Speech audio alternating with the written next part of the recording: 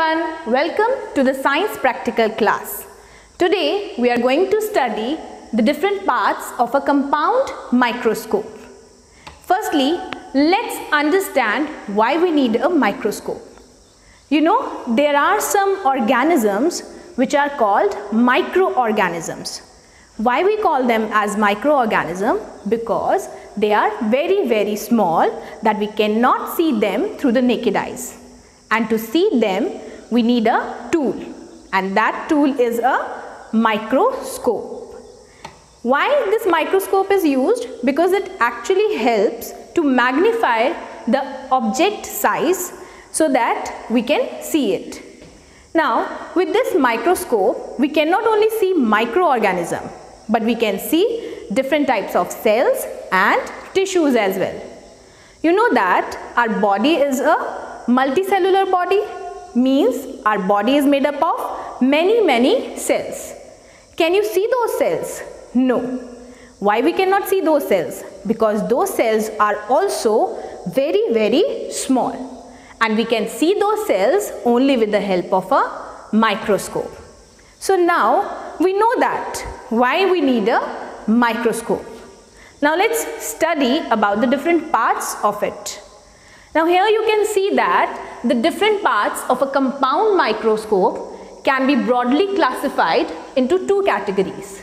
One is the mechanical parts, which includes foot or base, arm, stage, clips, nose piece, body tube, adjustment knobs, diaphragm and condenser.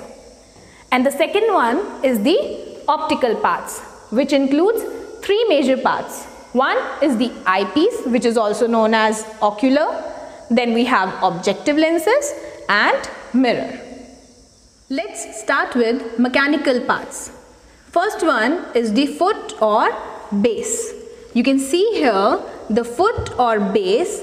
It is a U-shaped structure and supports the entire weight of the microscope. Then we have arm. The entire microscope is handled by this strong and curved structure. Next we have stage. Here you can see it is a flat rectangular plate, and this is a permanent slide which contains the cells or microorganisms that we need to study. We keep this slide on the stage and fix it with the help of these clips. Clips are used to keep the slide on its position so that it does not move here and there while observing slide. Next we have nose piece. As you can see here, it is a circular and rotating metal plate. It has three holes where we can place objective lenses. Two are already here and one is left empty. Then this structure is called the body tube. It is a hollow tube and can be shifted up and down by using the adjustment knob. Now come to these adjustment knobs. This larger one is the coarse adjustment knob and is used to move this body tube up and down. And this smaller one is fine adjustment knob.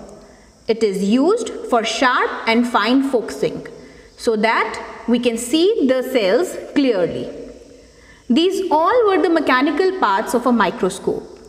Now we will discuss the optical parts. Optical parts means the lenses or the mirrors associated with the tool. And here we have three optical parts. Number one is the eyepiece. It is also known as ocular. You know why it is called an eyepiece? Because this lens is closer to the eye while observing a slide. And similarly, these lower lenses are called objective lenses because they are closer to the object that we will observe. Now here you can see that something is written on it. It is 15x. This means it magnifies the object size to 15 times. Similarly, we have eyepiece of 10x also, which magnifies the image of the object by 10 times. We use them according to our requirements. Now here on the objective lenses also you can see some markings. Here it's mentioned 10 and on this it's mentioned 45. These are the magnification powers of the objective lenses. Now the third optical part is the mirror. You can see that this mirror can be rotated. It consists of two types of mirror. One side has a plane mirror and the other side has concave mirror. We use these mirrors for reflection of light into the microscope. With this, the parts of the microscope is done.